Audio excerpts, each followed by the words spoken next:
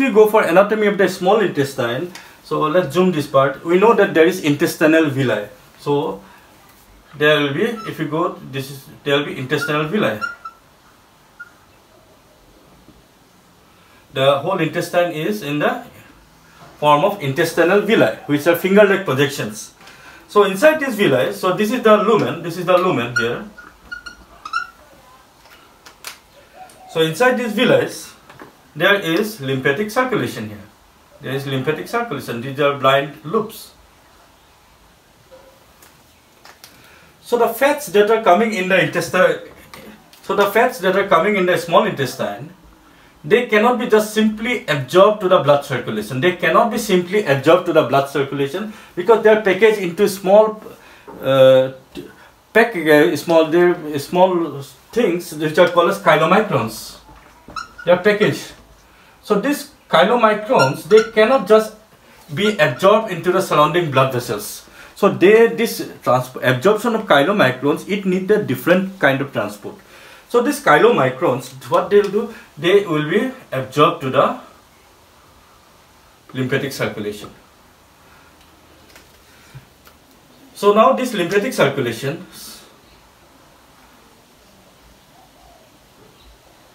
they contain fats. So because of the presence of lots of fats, the whole thing becomes milky in color.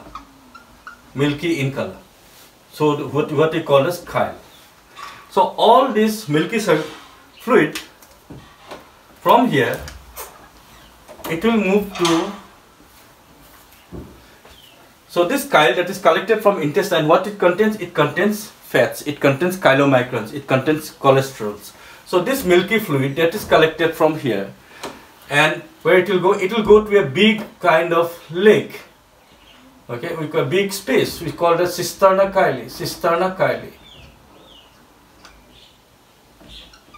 Cisterna chyli.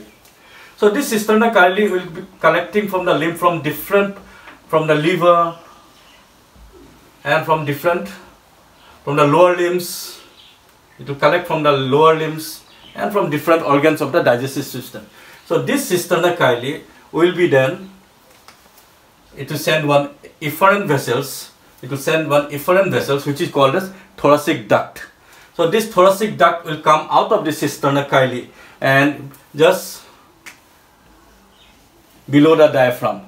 So this thoracic duct, where this thoracic duct goes, to the junction of, it goes into the left side of the neck, left part of our body, and it will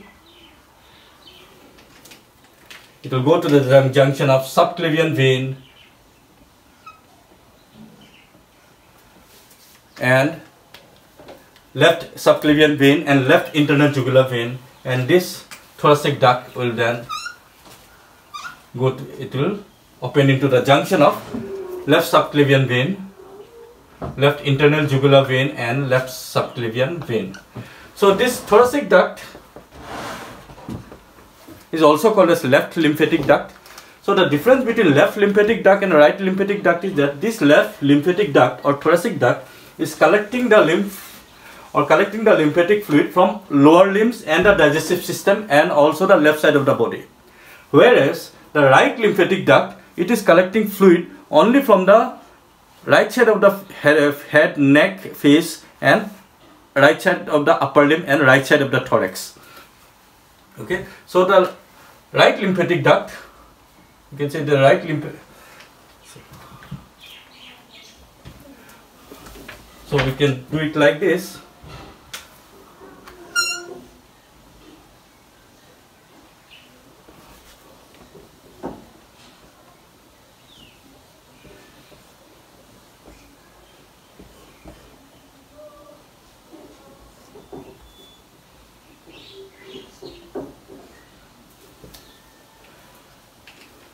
So the right lymphatic duct, it collects from the right side. This is the right side, this is left side. It's collecting from the right side, from the right half, also from this part, and then it dumps into the junction of internal jugular vein, and then it collects into the here. into the superior. This is the right atrium. Okay, this is the right atrium. So right lymphatic duct is collecting from this part, and it is dumping here. Okay, the left lymphatic duct or the thoracic duct, which starts from this here, it goes and then it is dumping into the left internal jugular vein and left subclavian vein, which is again opening here.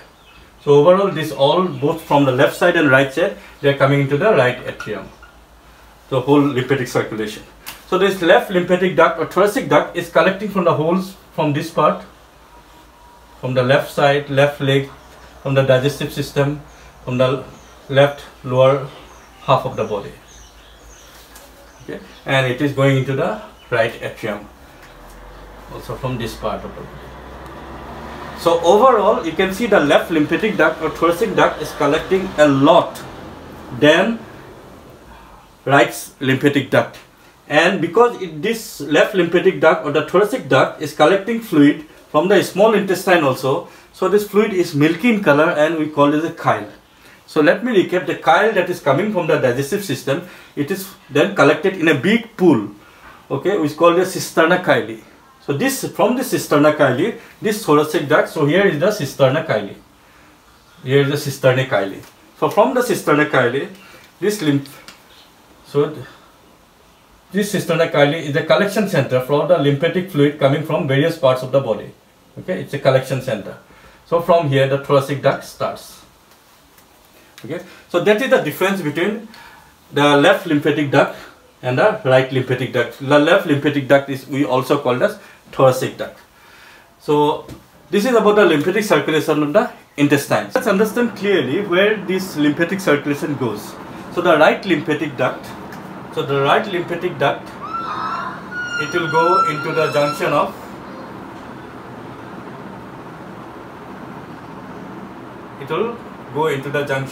here. It will directly open into the right junction of right subclavian vein and right internal jugular vein. Okay, it will go. So this right lymphatic duct, so it will collect it from where? It will collect from the right upper limbs, right upper limb and right thorax, right side of the thorax and right side of the face. Where is the left lymphatic duct, or we can say thoracic duct? Okay, so which starts just below the diaphragm and it will go here.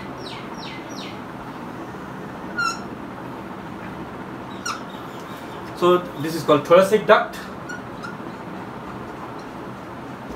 So this left lymphatic duct or thoracic duct, it will open into the junction of left internal jugular vein, left subclavian vein. So overall, all this lymphatic circulation from the both sides, from the right half and left half, this is superior vena cava, and they will go into the right atrium. They will go into the right atrium through the superior vena cava.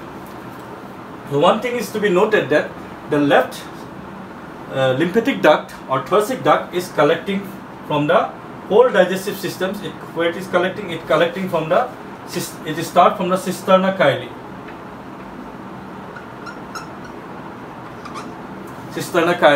And it is collecting from the left is collecting from the left limbs, left upper limb, left both limbs, lower limbs and thorax.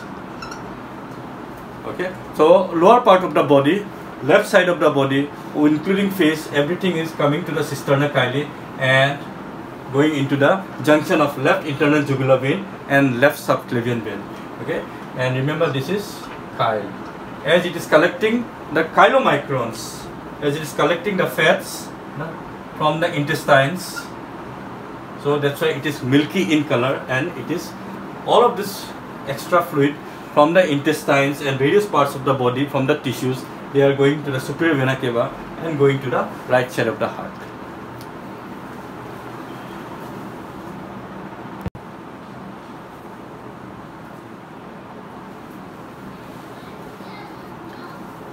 So let's understand clearly where this lymphatic circulation goes. So the right lymphatic duct, it will go into the junction of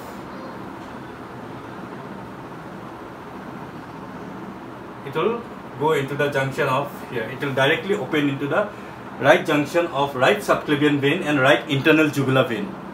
Okay, it will go. So this right lymphatic duct, so it will collect it from where? It will collect from the right upper limbs,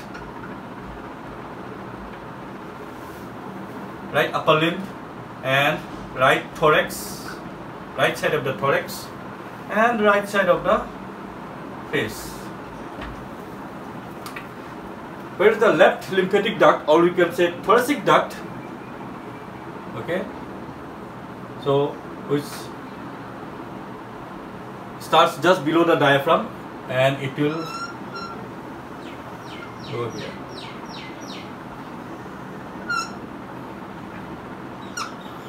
So this is called thoracic duct. So this left lymphatic duct or thoracic duct, it will open into the junction of left internal jugular vein, left subclavian vein. So overall, all this lymphatic circulation from the both sides, from the right half and left half, this is superior vena cava, and they will go into the right atrium. Through the superior vena cava. So one thing is to be noted, that the left lymphatic duct or thoracic duct is collecting from the whole digestive systems. Where it is collecting? It collecting from the, it start from the cisterna chyle.